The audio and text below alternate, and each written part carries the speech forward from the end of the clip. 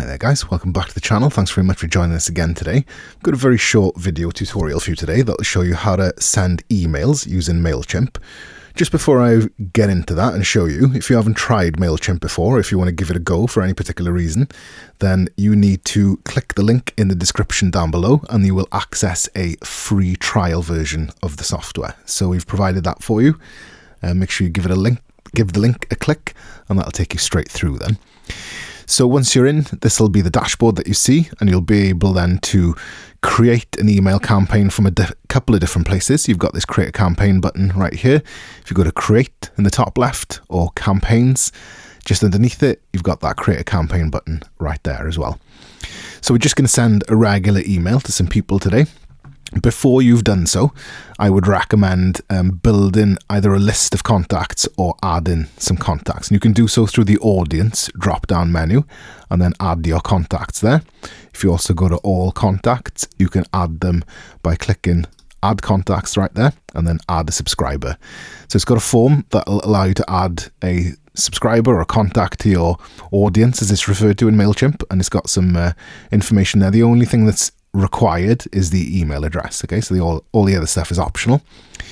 Once you've got that in place then, and you've created an audience, to send them an email, just hit this regular email option on the left hand side, and then that'll take you through then to the kind of email builder, which is similar to Weebly in the sense that you can click and drag these elements and drop them into the interface, and it's got that line that denotes in which area it's going to appear.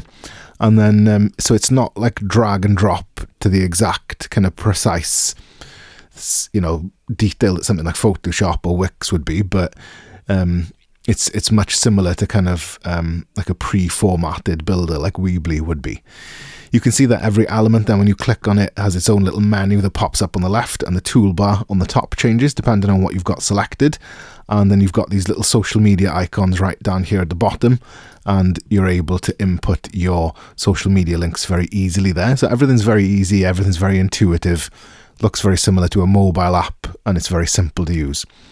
Once you've built your message and you're happy with the look of it, hit save and exit in the top right hand corner, and that will then take you to this page where you can add recipients. So from your audience that you built earlier, as I instructed you to, you can add kind of that list there. And then, you can add a form to it, change this, dictate the subject line for the campaign, and then just confirm the content there that it, you can see that you can send a test email if you need to, but you can kind of see a preview of it there if you give it a single click.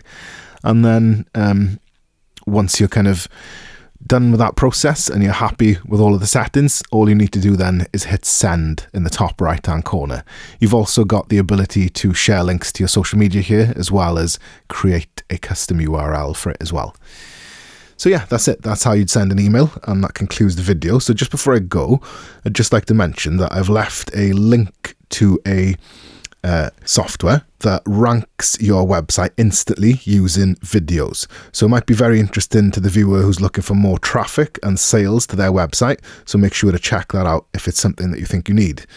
And if you've enjoyed the video and you want to see more content of this nature, give us a like and subscribe to the channel. And if you've got any questions or suggestions for future videos, leave them as comments down below as well. Thank you very much.